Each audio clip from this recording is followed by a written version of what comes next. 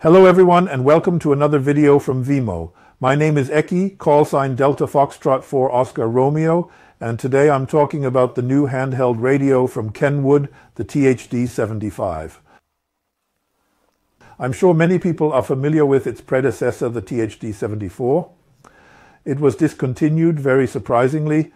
One of the reasons for this, and not the only one, was the fire in a Japanese chip factory owned by AKM. AKM is one of the few manufacturers that produce a certain type of audio chip and digital to analog converters, which were used in this device but also in the automotive industry in car radios. And obviously, as the market became even tighter due to the fire at the company, they put so much money on the table that Kenwood couldn't or didn't want to bid anymore. And then they said, okay, not then. Then they could no longer manufacture the device because they didn't have this chip anymore. And then they discontinued the device. We were all very sad and thought it was a bit of a shame. And then, just as surprisingly, they announced that the Th-D75E would continue. The similarity of these two devices suggests, and I beg to differ, this is speculation, that Kenwood had so many parts left over for the Th-D74 that remained the same, such as the display, certain housing parts, the keyboard, in other words, a few special parts, that they said, okay, let's redesign the circuit board with a different chip and redesign the whole thing, expand the software a bit, add USB-C, and then we have a new device. And that's exactly what happened. Briefly about the device itself. The Th-D75E is a dual-band device, 2 meters and 70 centimeters. You can listen to both bands simultaneously, 2 separate receivers. However, it is not fully duplex capable. This means that I cannot transmit on one band and listen on the other band at the same time. Unfortunately, this makes it less suitable for FM satellite operation than the Th-D72. The radio has APRS integrated analog packet radio. There's a GPS antenna up here. As with the predecessor, of course, it does D-Star, which is the only product that does D-Star that doesn't come from ICOM. The display is the same as its predecessor in terms of resolution. It is a color display, so a few details have changed a little. However, the overall display has remained the same. The entire keyboard, as you can see right here, has also remained the same from the predecessor. Apart from the display and a few minor cosmetic changes, the device differs from its predecessor in 2 functional respects. One is the digital repeater function or digipeater function. I can now set up a packet radio digipeater, and the other is that I can receive D-Star on both bands at the same time, so I now have twice the possibility of receiving a D-Star relay or something like that on 2 frequencies at the same time. There is only one thing I have forgotten, which is also new, and that is the USB-C socket. The previous device had a USB micro socket. I can also charge the device via the socket. Let's take a quick look at the differences. So these are very similar cases. This is the new one, the Th-D75 on the right, Th-D74 on the left. The Th-D74 on the left has slightly rounder corners and is structured a little differently at the front. And this rocker button is structured a little differently, but in terms of layout and so on, everything is completely identical. And here are the displays. The displays are absolutely identical between the 2 devices in terms of the technical specifications. Everything else is really the same, even when you switch to the menu. This is what it looks like from the side. And here is the only real difference. This is the Th-D74 with the... And the Th-D75 has the newer USB-C connection. Here again, the Th-D74 on the left with the micro USB port, and here the Th-D75 with the USB-C port. Everything else, DC input, SD card slot, and so on, is the same. There's one here, but not here.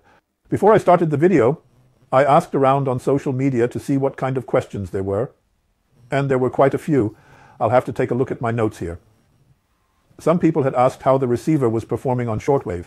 Well, I have connected it here. This is the antenna comparison with the IC7300.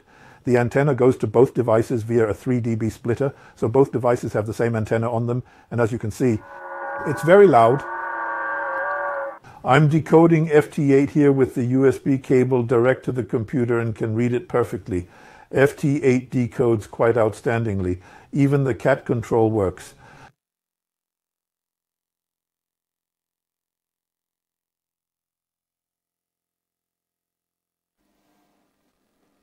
Here I have now gone to 20 meters. The antenna is still the 10-meter dipole, so it's not so great. You can see that here too. There aren't quite as many signals to be seen here. Still sounds good. Still a very loud signal here, so really very loud. Good to decode FT8 with WSJTX. Here on to 30 meters. What we are hearing is the German Weather Service. Very loud to receive, of course. Still with the completely mismatched 10-meter antenna, but enough to hear. Still very strong reception here too, even though the attenuator is on. And as you can see, it can also be recorded perfectly with FL Digi.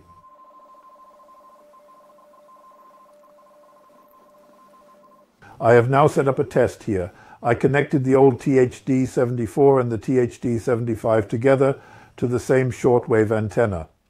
Again using a 3 dB splitter to see which one is more sensitive. And it does indeed look as if the newer one, the THD75, is significantly more sensitive.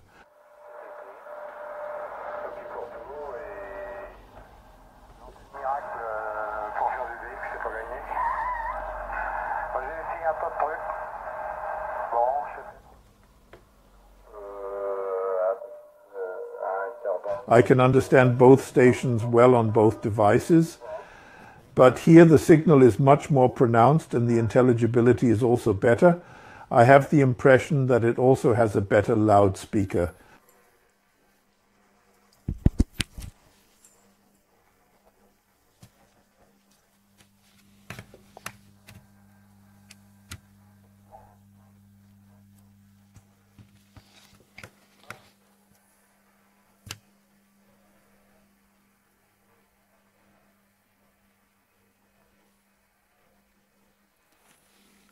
Now another test on shortwave. This is Volmet again, now next THD75.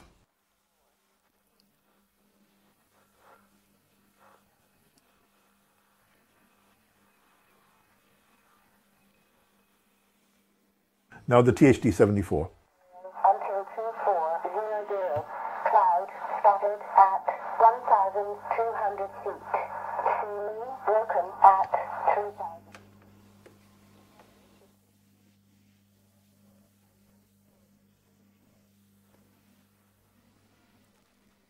Another short test on medium wave. This is Volmet radio service. The same antenna again on both radios. For sure not a good antenna, just a piece of wire over a 3 dB splitter. THD75 works well. THD74 also works, so I don't see any difference now. They both seem to be the same on medium wave. Shortwave receiver, I have shown what is possible. I think it's quite impressive. And for me, if I don't want to take anything else with you on vacation, it would be a good substitute to at least be able to listen in. A piece of wire on it, maybe not even too big, thrown somewhere in the tree will work just fine. One more word on this. How do I transfer data from THD74 to THD75? Unfortunately, it doesn't work with the SD card. That disappointed me a bit, but well, okay. So there is a completely parallel data structure. One folder is called THD74, the other is called THD75, and even if I copy the data from one to the other, it still doesn't work because the extension is also called THD74. So I thought I'd be particularly clever and change it to THD75, but no, that doesn't work either. Obviously the file contains the device from which the file was written, and then it can't be copied over. Too bad. But it works with the free MCP75 program, which has an import function for the data backed up with the MCP74. So that's how I moved all my memories over and all the settings that were necessary. I think I had to adjust a few settings manually with APS, but I was able to move most of it over so easily. That was quite practical. A lot of questions come up about Bluetooth, the Bluetooth functions. I'll show you here how to pair with a headset like this. It's actually quite good. I've got a headset here now, a professional Bluetooth headset for the phone, and you can also connect it. Now I set my headset to pairing mode. Power on, battery high. Pairing.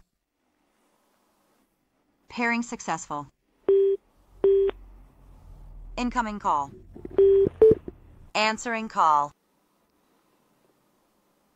So now it's connected. Now we go to the other menu, turn on the Vox.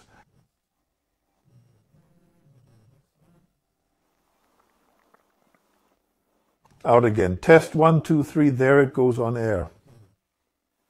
Test here is Delta Foxtrot 4 Oscar Romeo test. Can the device also use Bluetooth Low Energy? Unfortunately not. Even Apple unfortunately doesn't support, as far as I know. Vox to Bluetooth, yes, that works. Sound via Bluetooth to a computer? Unfortunately not. That didn't work out so well. Even pairing with the car radio worked. I have a 2015 Volkswagen, nothing special, relatively simple Bluetooth radio in there, and the pairing worked right away. It sounds in the car radio as if there's an incoming call. I answer it and I can talk to the device via the car's hands-free system. Pairing several devices, yes, works. I have demonstrated it, even in the car. 2 real VFOs? Yes, it can, of course, 1 on each band. Full duplex, as I mentioned earlier, is unfortunately not possible. Weight exactly the same as its predecessor, 320 grams. Charging via USB-C possible? Yes, it is. Sure, of course. I measured that earlier. That's about 5 watts that the device draws, and that charges the standard battery for about 3 hours. Someone asked whether the airband can also be received with it. As we are not allowed to receive it in Germany, I cannot demonstrate this, but yes, the tapes are included. I'm currently switching through all the possible bands, shortwave, medium wave, 70 centimeters. There's even the air band in the 300 megahertz range, the military band, but as I said, we are not allowed to listen in Germany. Please pay attention to what is legally possible in your country. Another question was about battery life in real life. I've only had the device for 4 days now, so I can't answer that exactly, but it lasts quite a long time. This is the standard battery, the Kenwood 75E, and I've always done all the demonstrations without battery saving modes, simply to avoid the screen going out in the middle, so I've turned all these energy saving things down relatively low, and I've always used a lot of things and left the device on for hours, and it's really been on constantly for 8 hours or so now, and no problem, so it works wonderfully. There was a question about the voice guidance function for the visually impaired. In other words, the option of having the menu control output via voice output. I'll show you that. So you can generally switch it on and off here, and then add various options, whether the call sign should also be called and so on. I'll show you that. So this is very practical with this number of the menu item. Then you always know where you are, even if you can still hear it via this voice announcement.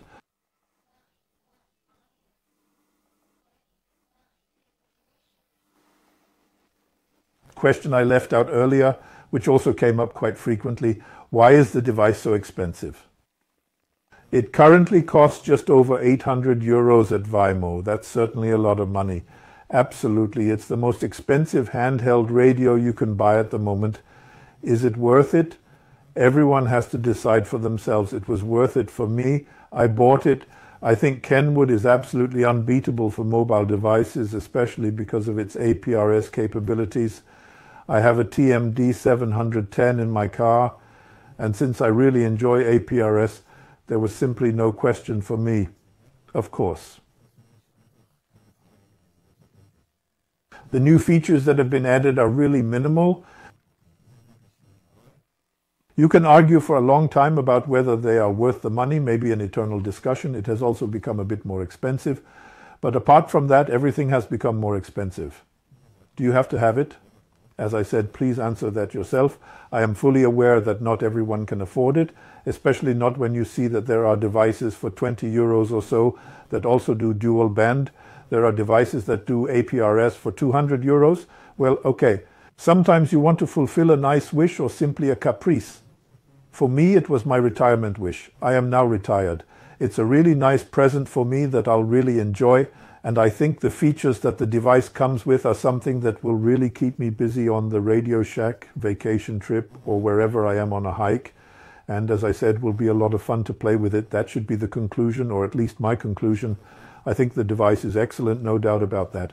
I personally really enjoy it and will be happy to recommend it to others. I hope you enjoyed the presentation. If so, please give us a thumbs up.